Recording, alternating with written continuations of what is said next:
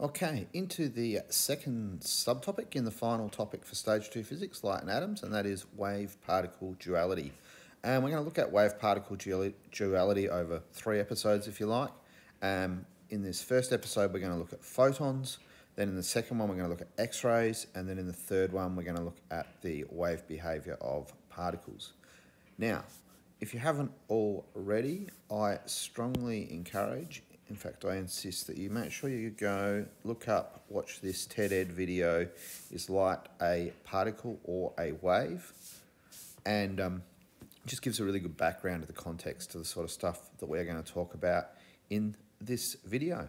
So have a look at that if you haven't already, and then let's get into the rest of this. Cheers. So, as you may have gathered by now, light we can't describe the properties of light always as describing it as a wave, like we did in the previous subtopic where we looked at the wave behaviour of light.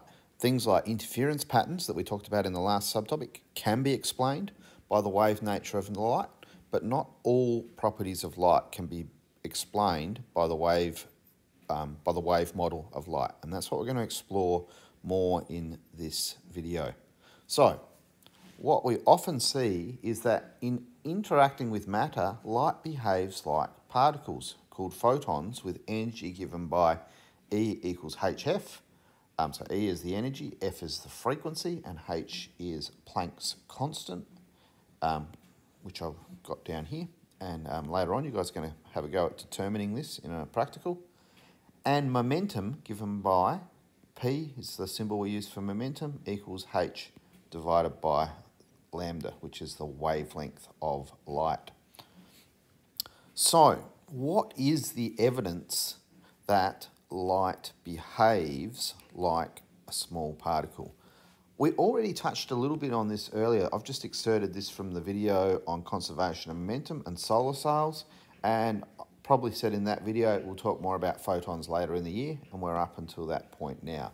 So we already talked a little bit about the idea of these photons hitting a solar sail, giving it momentum, using that to accelerate a spacecraft. But there's some other evidence that we want to discuss. The first of that is this little diagram here. Let's just read and explain what's going on here. Consider an image being created on photographic film or in a double slit experiment, and this is like the double slit experiment that we did with the interference of light in the last subtopic. If the light was of very low intensity, we might expect to see the image start off very faintly but even, and over time become more intense as more light strikes the film. So just we would see this gradual appearance, a gradual fading in, if you like, of the image. However, what happens is the image builds up as a series of discrete dots successively appearing over time. This indicates light is not reaching the film as a continuous wave, but in discrete individual bits, almost equivalent to individual particles of light hitting the film.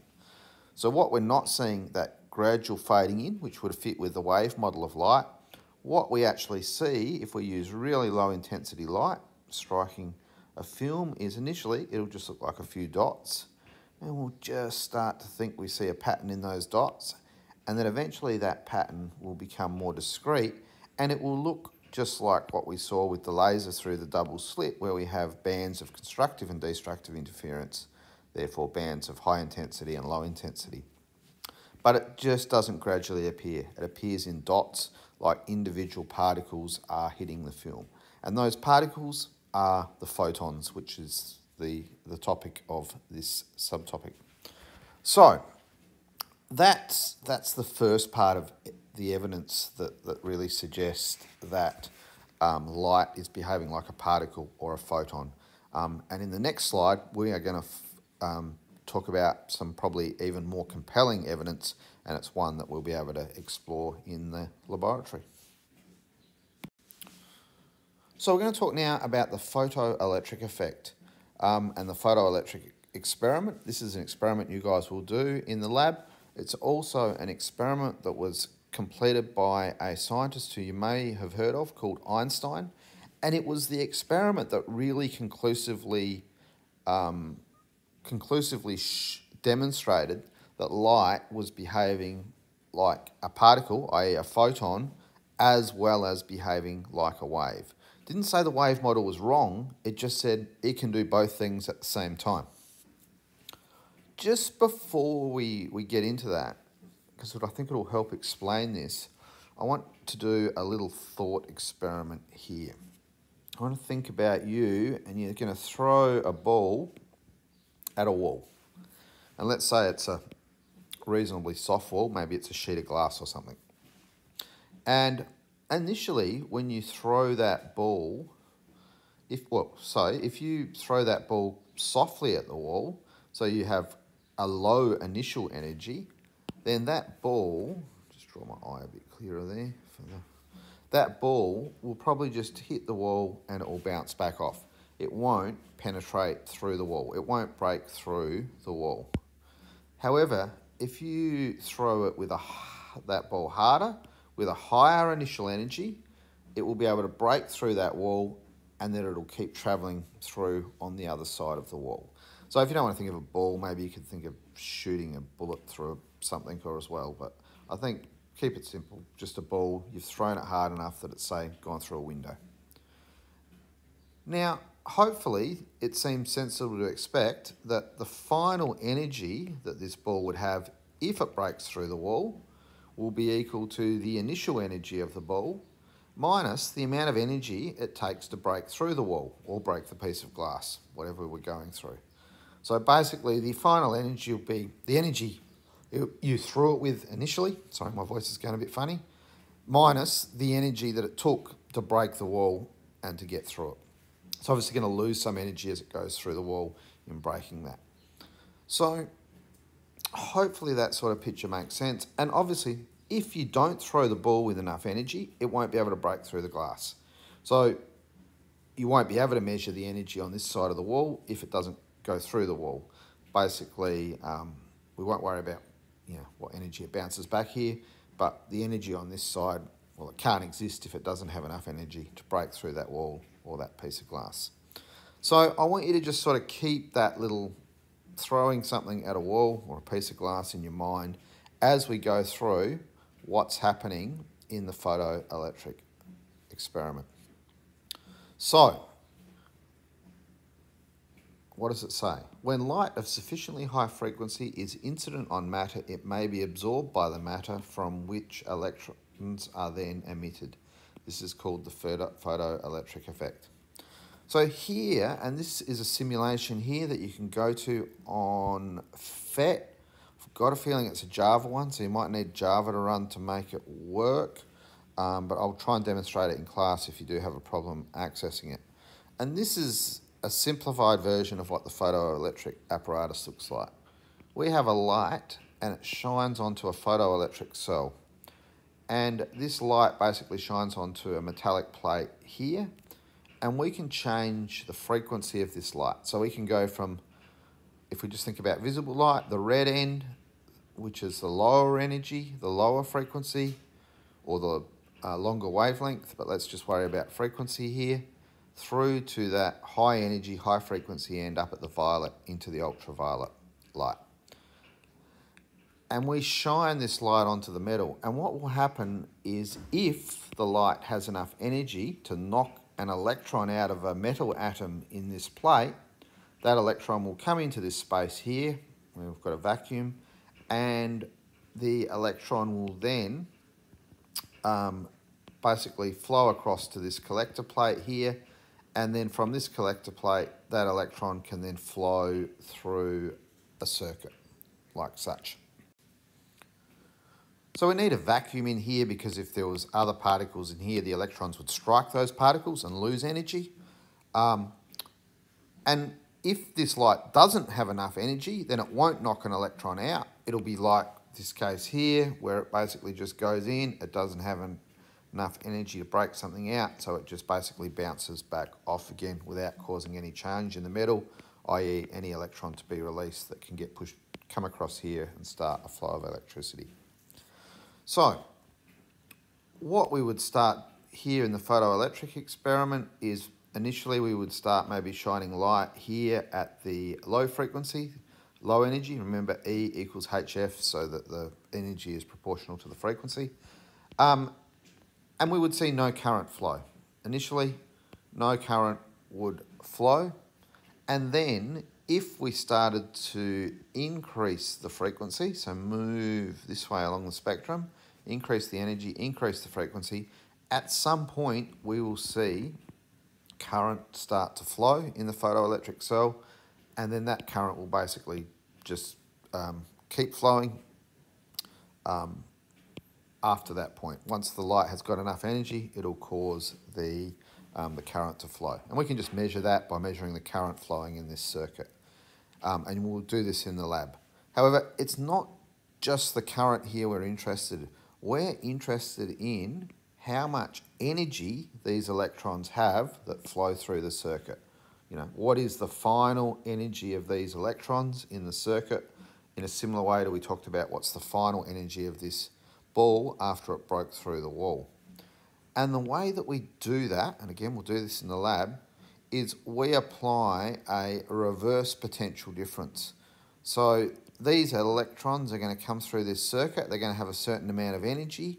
We are going to apply a voltage here with a power supply, but we're going to apply it in the opposite direction. So that voltage is basically going to be trying to push the electrons back that way. And when that voltage, that reverse voltage here, is equal to the maximum amount of energy an electron has, it will stop all of those. It'll stop all of those electrons.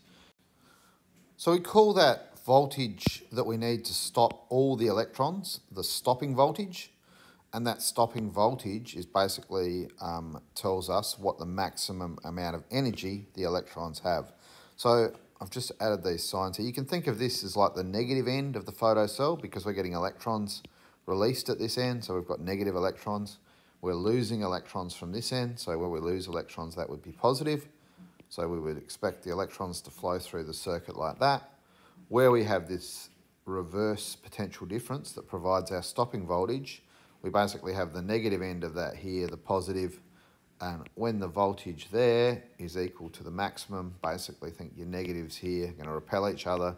It's going to basically start to push back on those electrons that are flying around, and when it has enough energy, it'll push back enough energy to stop all the electrons flowing. So that is the photoelectric cell and a brief summary of the photoelectric experiment. As I said, we will do that in the lab to make that so it hopefully makes some more sense. Now, one really important observation with this experiment was that the intensity of the incident light affects the number but not the energy of the emitted electrons. So if you keep the frequency the same and the energy the same and you just increase the intensity of this light, you will see the current increase, providing you've got obviously enough energy to cause an electron to be emitted, so you're above that energy that's critical to knock an electron out. If light was just behaving as a wave, you would expect as you increase the intensity of this light, you would provide more energy. So if there was more energy at some critical intensity, eventually that you would always get an electron knocked out and flow through the circuit. But if you are below the energy to knock an electron out, down in the low frequency, low energy end, doesn't matter how intense you make that light, you won't see an electron flow. So that comparison of what happens with the intensity of the light versus the frequency and the energy of the light was that overwhelming evidence to support the fact that light was behaving as a photon, which was behaving more like a particle than a wave, where we would have expected increasing the intensity to increase the energy available and for an electron to be emitted regardless of the frequency or the energy of the light. So the minimum frequency, F0, at which electrons are emitted varies from the type of material and is called the threshold frequency. Talk more about that in a sec. But basically, That minimum energy will be different for different materials, different metals, and we call that the threshold frequency. The work function at the of a surface is the minimum energy required to remove an electron from it. So this relates to the threshold frequency because we know that energy equals H times F, so they're directly proportional to each other. But that energy to knock an electron out, it's like this energy to break the wall is referred to as the work function. As I've sort of almost hinted before, the work function is related to the threshold frequency by W equals HF naught. And you'll see that in the diagram in a sec below when I talk about that. So that is the photoelectric effect experiment and the really crucial bit of evidence to support the fact that light is behaving like a particle called a photon. Let's look at what the results of that experiment look like a little bit closer. And you will be doing this, as I've said a couple of times now. If we do this experiment and we slowly increase the frequency and we measure the maximum kinetic energy of the electrons, just know I've called it K max. In the book here they call it EK max, but just having double super subscripts to me gets confusing. So EK max is exactly the same as K max. It's the maximum kinetic energy of these electrons flowing through the circuit. So if we started doing that experiment, initially, let's just focus here on metal 1 in our photoelectric cell. Initially, when we did that, we would not see, we wouldn't see any current flowing. So initially, if the frequency was too low, we would not see any electrons flowing. We would not see, we'd see no current. And then eventually we would reach a point here at the threshold frequency for metal 1 where we just see current starting to flow. And then, as we kept increasing the frequency, if we measured the maximum kinetic energy of these electrons, we would see a linear line. And the slope of that linear line would be h. It would be given by Planck's constant because the relationship between the energy, which Kmax is a measure of energy, and frequency is given by E equals HF. That was on the previous slide. So, if you use that linear equation type thing, that gives us that slope. Another way to think about that, maybe you might find useful, is what we're dealing with here is something you've probably dealt with in maths in previous years. We've got this line y equals mx plus c. So that's a linear equation there. So in a sense, y here is our k max. Our slope is equal to h. Our x value is equal to frequency. And then the constant, which is the y-intercept. The y-intercept here is equal to the work function, but it's the negative of the work function, so we're going to say minus, not plus, minus the work function. So that, which is the equation I'm about to talk about, is the equation that describes the behaviour of, or the relationship between the maximum energy of the electrons and the frequency in the photoelectric experiment. So, I've sort of already written that there, but let's write that out again. We can say that K max is equal to HF minus the work function. Now, what we've just done there is deduce the formula K max equals HF minus work function. Plot experimental values, I've shown you how to do that. Solve problems, which is basically doing stuff with linear equations. What I want to do here, I'm just trying to find the one, describe how Einstein used the concept of photons and the conservation energy to explain the experimental observations. Well, part of that is this idea of that threshold frequency or threshold energy to break through the wall. But another way that I like to think about this to really show this is conservation of energy is that basically what conservation of energy says to us is that the total initial energy should equal to total final energy. So if we think about this photoelectric experiment, what is the initial energy? Well, the initial energy is the energy given by the light, which is equal to HF. That's, if you like, the initial energy we threw the ball at the wall with. And the final energy is equal to the energy that it took to break through the wall, which is the work function, plus the energy the electrons had, which is K max. And you can see there, if you rearrange what I've just written there, so sorry, that's the final case, that is the total initial energy there. That is the total final energy there. And yeah, the total initial energy equals the total final energy. So we are obeying the law of conservation of energy. Therefore, because this relationship here is, this relationship here is derived directly from this relationship here, it's just a simple algebraic rearrangement, we can say that this relationship here for the photoelectric effect follows the law of conservation of energy. Just before I wrap up, one more thing I probably should note.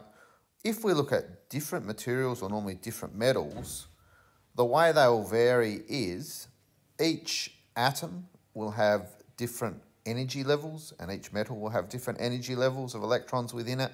We'll look more at that when we look at the structure of atoms later on in this topic. But we've talked about, energy levels, and, or maybe not energy levels so much, but you might be familiar with that through maybe chemistry and electron shells and all that, and all those shells having different energy levels. So when we compare different metals, the slope will always be the same, because this slope is given by Planck's constant, which is a constant, it doesn't change. But because different metals will have different energy levels within their electrons near the surface, they will have different work functions, therefore they will have different threshold frequencies. So if we compare different metals, we'll basically see parallel lines, because the slope will be the same, but with different threshold frequencies. Okay, that's it for photons.